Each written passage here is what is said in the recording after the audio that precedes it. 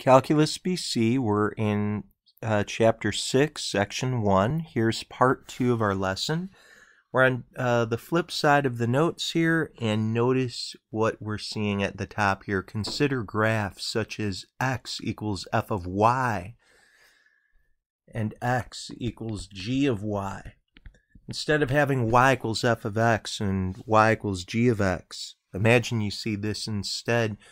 The roles of x and y, as we see here, are switched.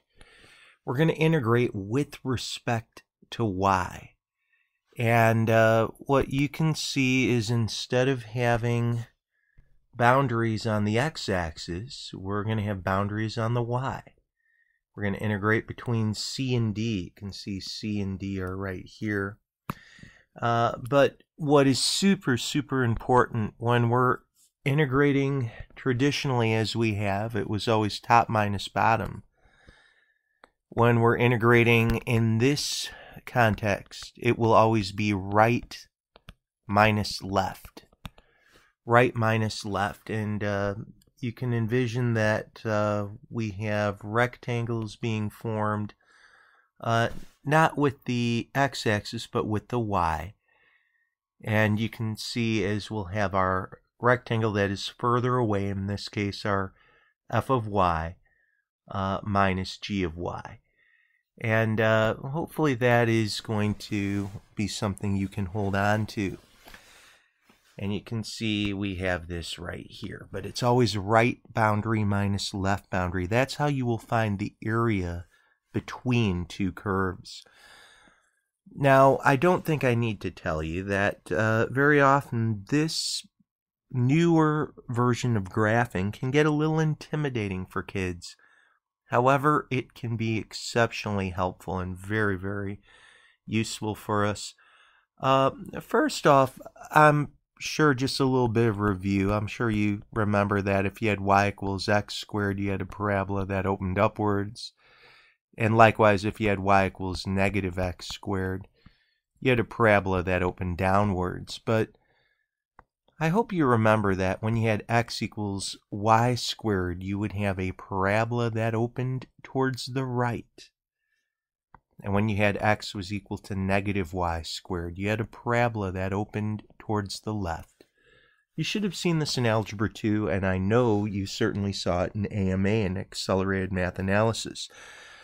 That being said, even knowing that x is equal to y squared minus 3, you might expect this parabola to be opening up towards the right. I think sometimes students get a little uncomfortable and say, well, I know that much, but I'm a little confused about the negative 3. And you might wonder what kind of a shift this is going to cause to a parabola that would open up towards the right.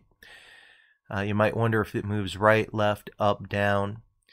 Well, if the rules of x and y are changed, and if you see this, you might guess that there is a shift to the left or to the right. And, as we look at this, we can begin to wonder just by plotting points as a way of getting confidence. You could see that if y were to equal 0, then x would be negative 3, wouldn't it? It's a nice, easy way. You see, y is acting as if it were our x right here. And likewise, if you were to let x equals 0, just by, spinning things about a little bit, you would have had y squared minus 3 equals 0. You'd add a 3. You'd have the square root of 3 and the negative square root of 3. So, just as we had seen, we're going to open towards the right and towards, in this regard. You can plot points to figure out what's going on. But, x equals negative 2y squared. Here we'd have a parabola that we would believe would be opening towards the left. It would only take a moment to confirm that, but here we have this curve. You can see you wouldn't want to have your rectangles going top minus bottom in this regard. You know, everything is switched about. So as we'd envision a rectangle being formed, you'd want to have right minus left. Of course, another huge issue would be, what boundaries are we talking about? Well, you know, if you were to set your x's together, you'd have y squared minus 3 would equal negative 2y squared.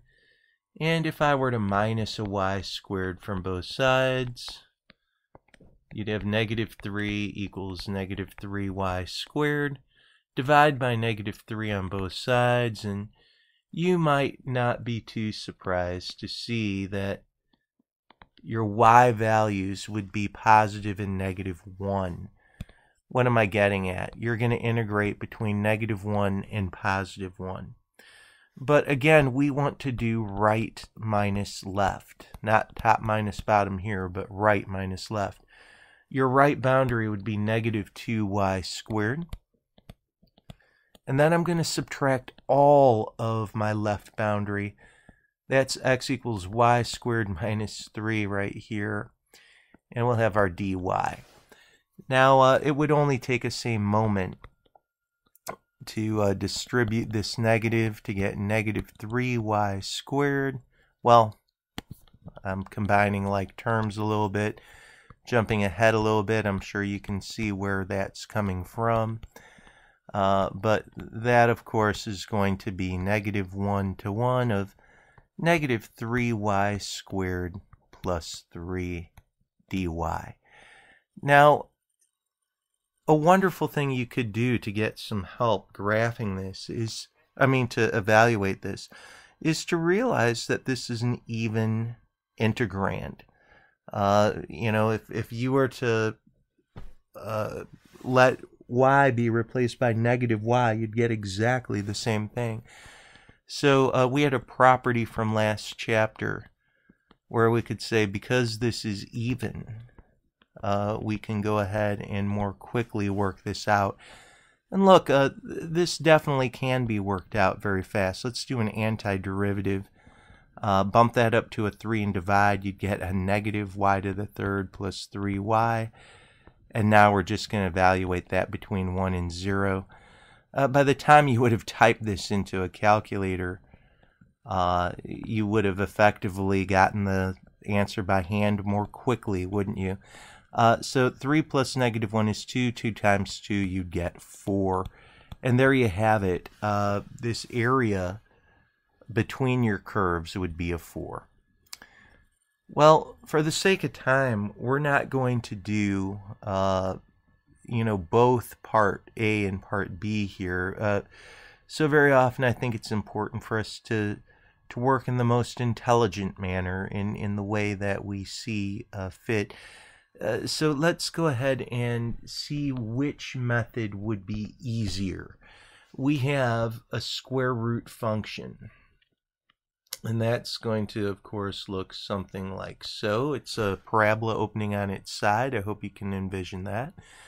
We have y is equal to negative x. Well, that's going to be a curve that looks something like so. And we're going to have x is equal to 1 all the way out to x is equal to 4. And they want us to find the enclosed area.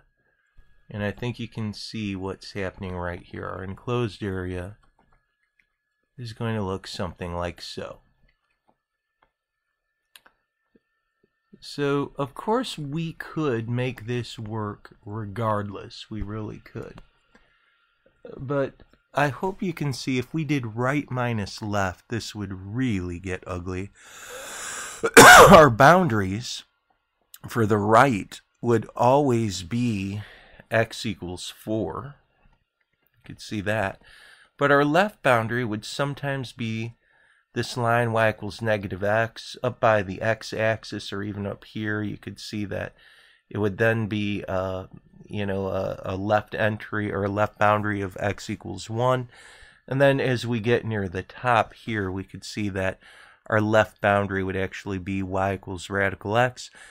And then we'd have to solve for x for all of these. You can do that, of course. You could square both sides and get y squared is equal to x.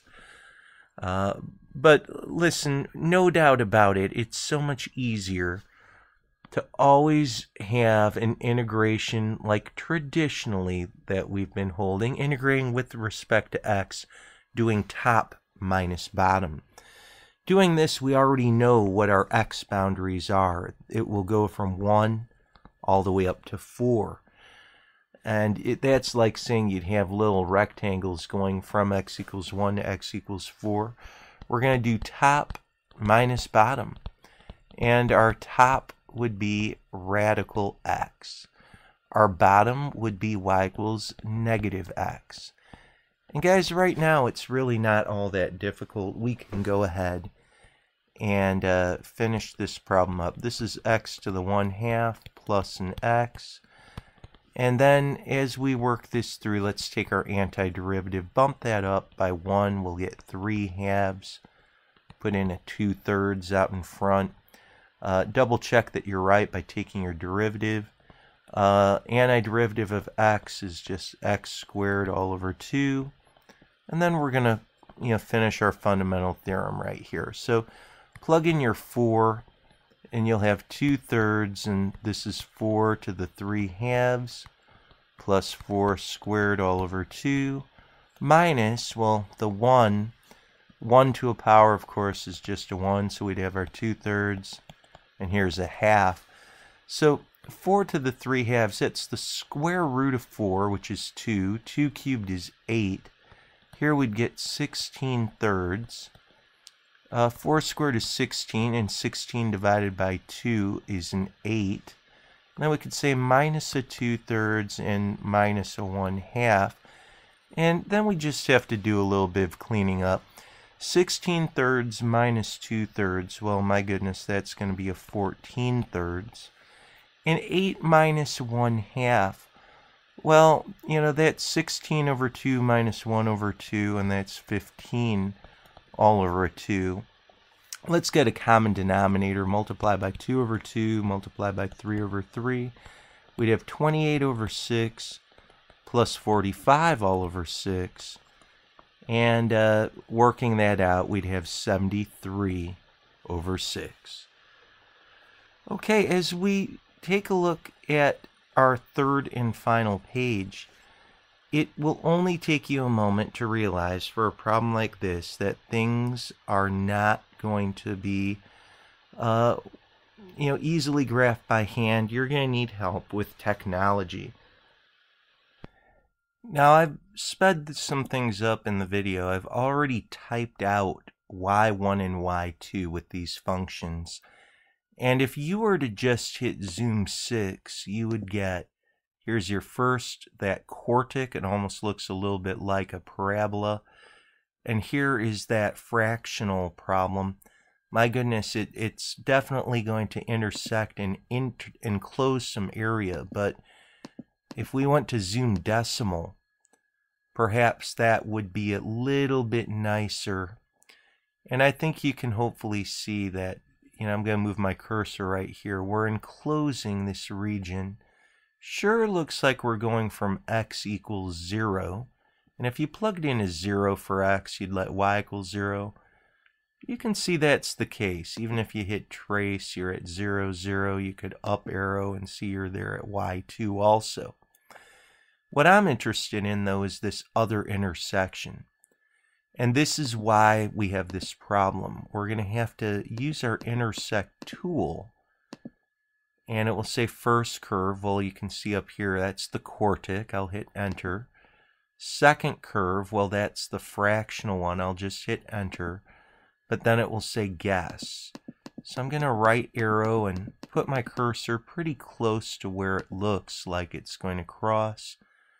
You can see it's about at x equals 1.180. And I'm going to do a second quit and hit X. And there it is.